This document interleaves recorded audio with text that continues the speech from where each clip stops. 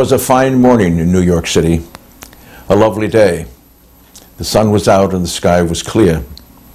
It was September the 11th, 2001, and no one expected the most damaging terrorist attack in our nation's history. Neighborhoods Today dedicates this program as a memorial to the men and women who died at the World Trade Center, the Pentagon, and in an open field just southeast of Pittsburgh, Pennsylvania. These are painful images, just as the images of the bombing on Pearl Harbor, December the 7th, 1941 are painful. But we honor our dead by telling the story of their struggle and their courage.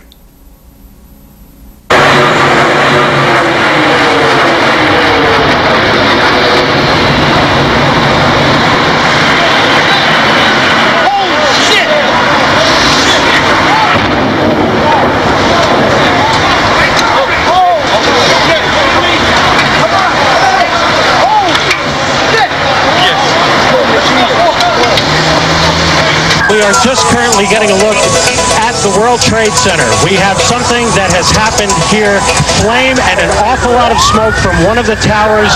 Whatever has occurred has just occurred within minutes, and we are trying to determine exactly what that is. Flames are shooting out. Smoke is pouring out. There are fire crews just screaming into this area from every conceivable direction.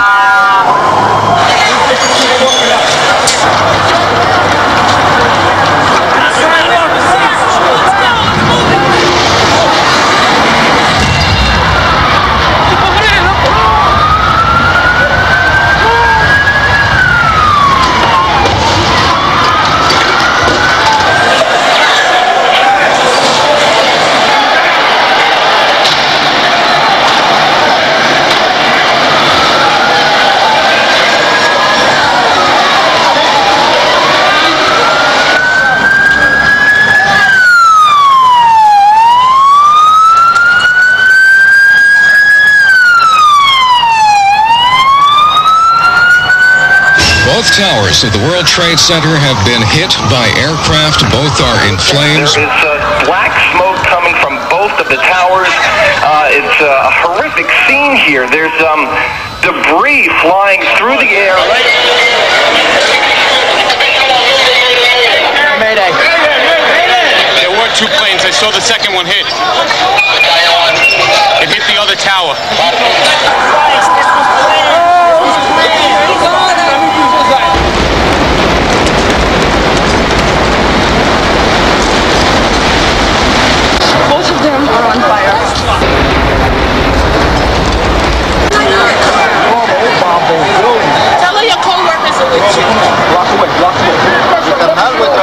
A ver si ya salió.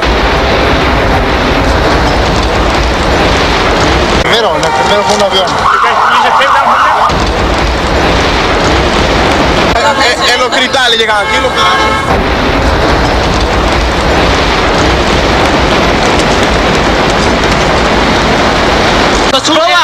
Two aircraft. The first one on one World Trade Center. The second one just happened.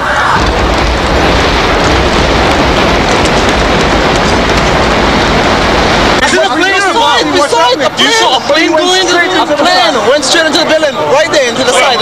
Yes, how big is the plane? Yeah. That was a direct hit. Huge one. There were two planes.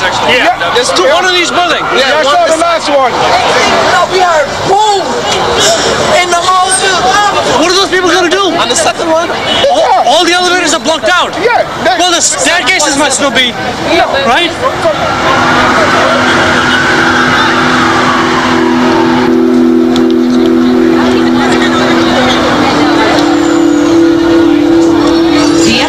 Is now investigating reports of a plane hijacking before these crashes we're telling you about at the World Trade Center towers this morning.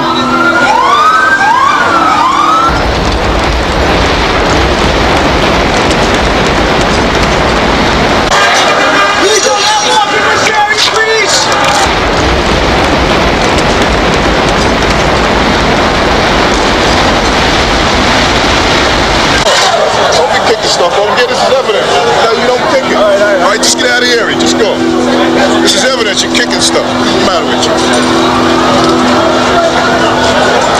We're just getting word now. One of the two planes was hijacked after takeoff from Boston. This is two airplanes have crashed into the World Trade Center in an apparent terrorist attack on our country. We now have reports of a fire at the Pentagon. A fire at the Pentagon being reported this morning.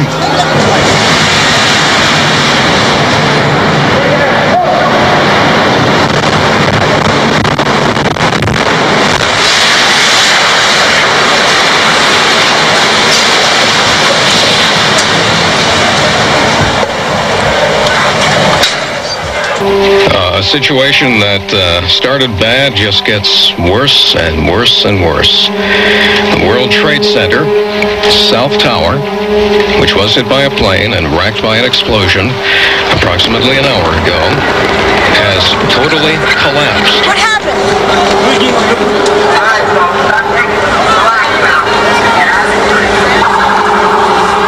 If you're just joining us this morning, you're in for a horrific surprise. The scene here is just one right out of one of the movies you would see in Hollywood. People walking around with cell phones in tears, holding their heads, looking up at what's left of the World Trade Center and just shaking their heads in disbelief. Out on the street, everyone knew what just happened. The South Tower was gone. They saw it collapse and ran. You have ambulances straight down. Of course, there's no word on casualties. You have ambulances straight down. But suffice to say, the loss of life presumably profound. Ambulances straight down. Ambulances straight down. Hoorah! Of course, at this point, everyone's concern is just getting north, getting away from the World Trade Center, as well as finding out where their families are. The South Tower of the World Trade Center just minutes ago collapsed to the ground. Only one tower is standing at this point. I have a direct line of sight to what is left of the World Trade Center. The fire continues to burn. I can see the flames through the thick smoke.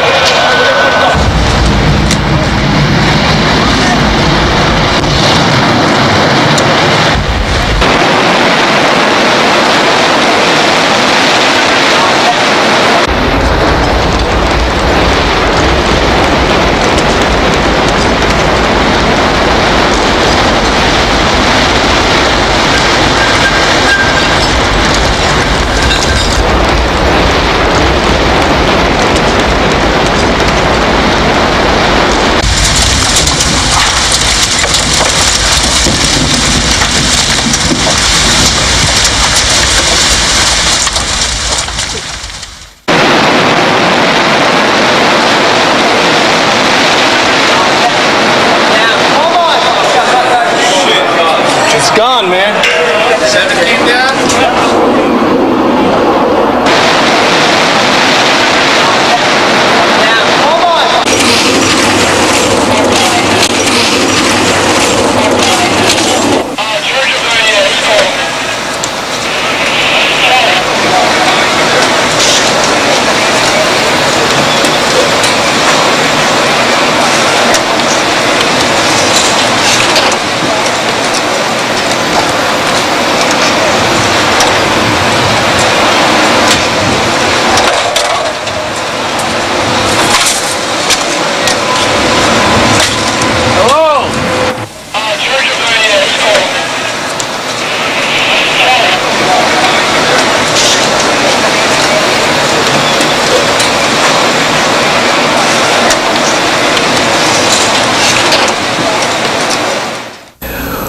For months after the tragedy, the New York firefighters fought to put out the longest commercial fire in history. Fire was everywhere. It went 160 feet below street level and spread over an area of 17 acres. Firefighters worked round-the-clock shifts trying to stop this blaze, and all the time looking for their fallen comrades. Some of the pictures you have seen were photographed by the New York City Fire Department just moments after the terrorist attack. Some of the pictures are not clear because of the smoke and the dust. September the 11th produced an extraordinary number of heroes. The dictionary says, a hero is any person admired for courage, nobility, and exploits, especially in war. There were people that day risking their lives by helping others escape from the collapsing towers, and others who lost their lives trying to save lives.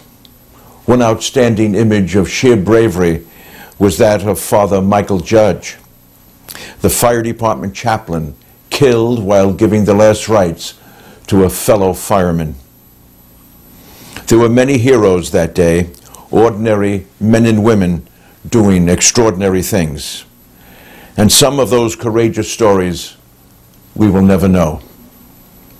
And now Sister Mary Bieda, choir director of St. Thomas More Church, being part of our dedication today, will sing again for us, "The Wind Beneath My Wings."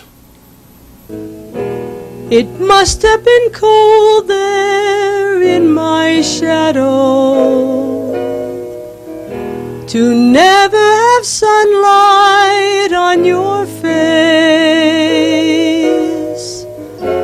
You've been content to let me shine. You always walked a step behind. I was the one with all the glory, while you were the ones with all the strength. Only a face without a name.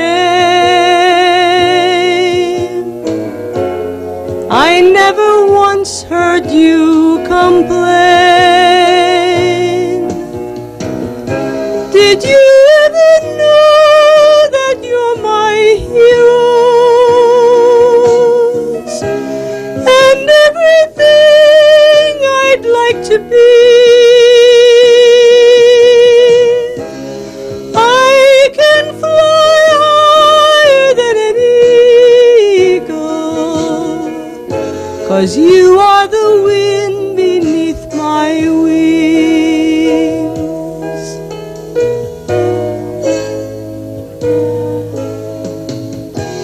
It might have appeared to go unnoticed, but I've got it all here in my heart. I want you to know I know the truth. I would be nothing without you. Did you ever know that you're my heroes and everything I'd like to be? I can fly higher than an eagle, 'cause you are the wind beneath my wings. You are the wind beneath my wings.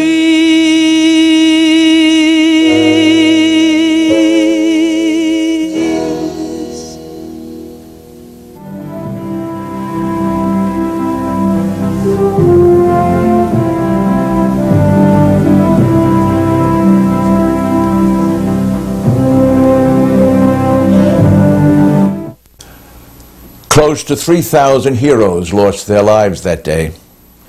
In honor of those heroes, Martin O'Reilly of the New York City Transit Police will perform Amazing Grace.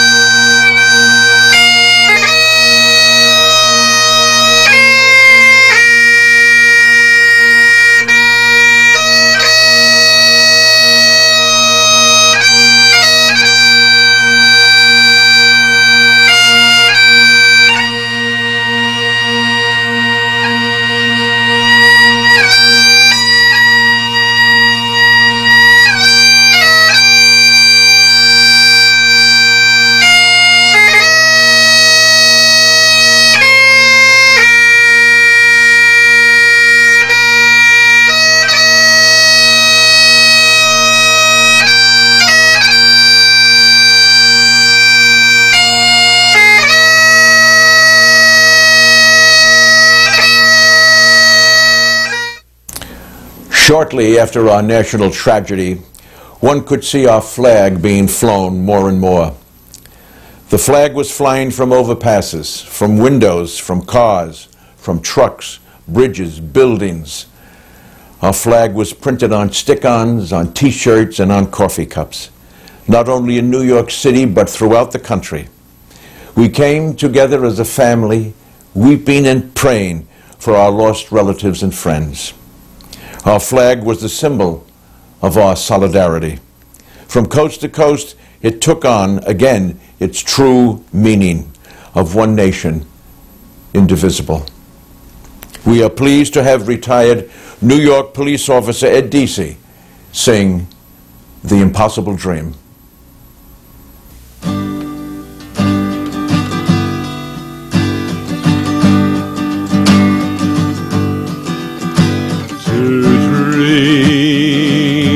Impossible dream, to fight the unbeatable foe, to bear with unbearable sorrow, to run where the brave dare not go,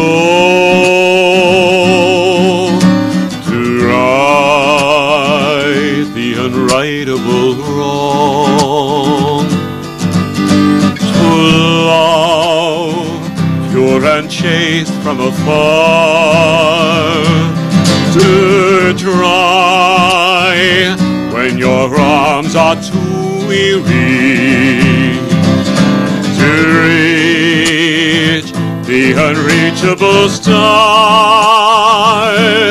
This is my quest, to follow that star, no matter how hopeless, no matter how far, to fight for the right without question or pause, to be willing to march into hell for that heavenly cause.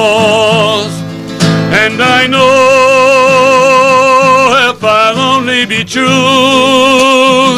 to this glorious quest, that my heart will lie peaceful and calm when I'm laid to my rest. And the world will be better for this, that one man scorned and covered with scars still strove with his last ounce of courage to reach the unreachable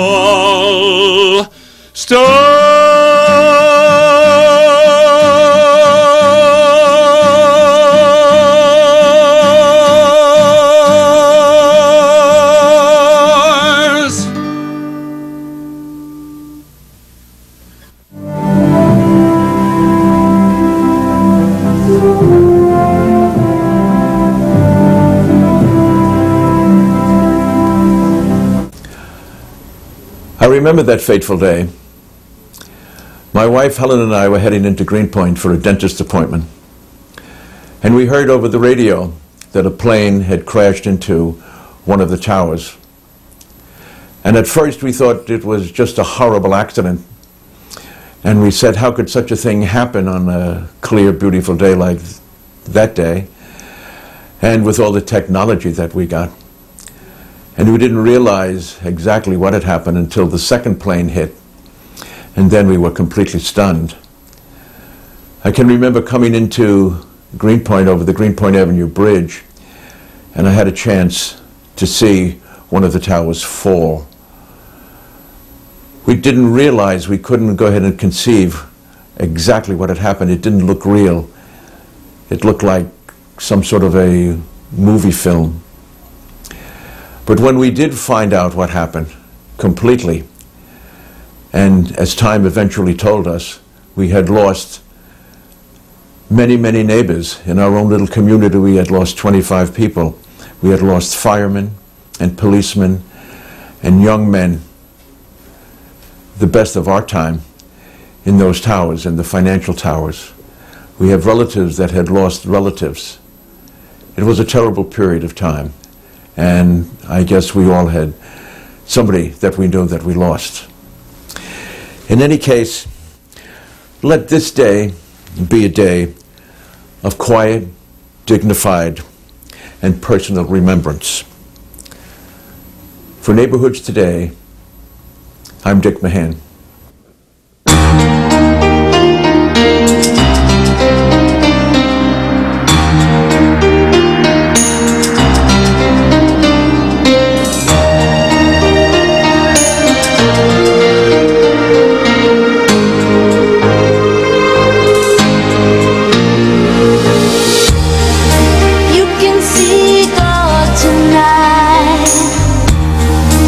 Just make sure your heart is right.